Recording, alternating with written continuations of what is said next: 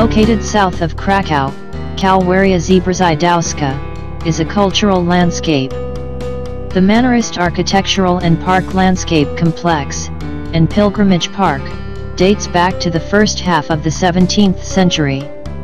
This extraordinary testimony of piety and culture was the first of the large-scale calvaries built in Poland, and it became a model for numerous later projects.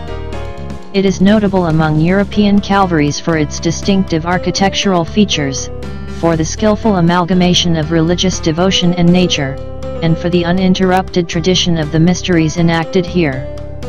The sanctuary, devoted to the veneration of the Passion and to Marian worship, is an outstanding example of Calvary shrines in the Counter-Reformation period, which contributed to the growth of piety in the form of pilgrimages.